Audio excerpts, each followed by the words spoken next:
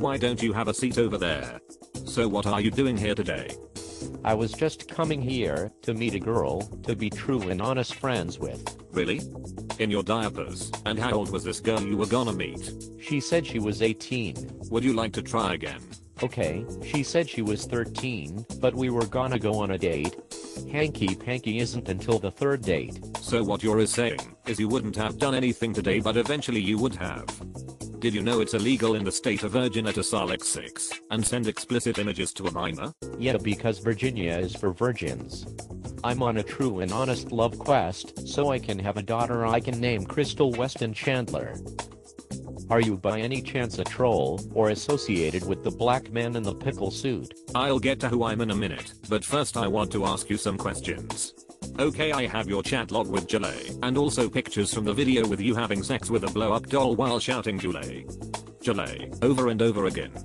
Can you explain to me why you thought this was appropriate for a 27-year-old man-child to have conversations like this with a 13-year-old girl? Because it was because of my autistic mental block. Oh, so I see it's not your fault, it's your autistic mental block that brought you here.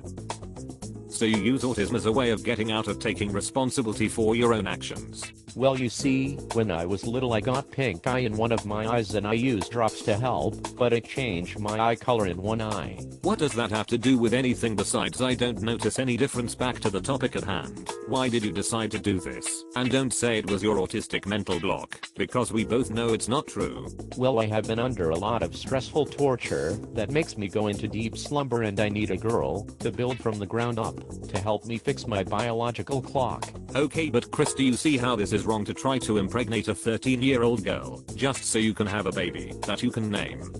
Do you have a job to support yourself, a wife, and a baby? No, I get a monthly tugboat that I give $400 to my parents and the rest is used to buy video games and Pokemon cards. Why do you have to play America's favorite game of Kitty Autistic? Well, if you're done trying to stop me from my love quest, I'm gonna go. Well, before you go, there is something you should know. I'm Chris Hansen with Datline NBC, and we are doing a report on adults who try to meet underage kids for sex.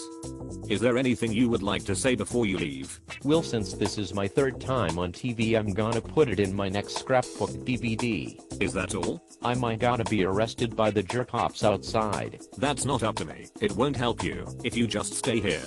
No, they won't arrest me. No. Sonichu will save me, and you will be the new villain in my comics. I've been in television for 25 years and I've never seen fail on such a grand scale. I hope to God you never spread your seed.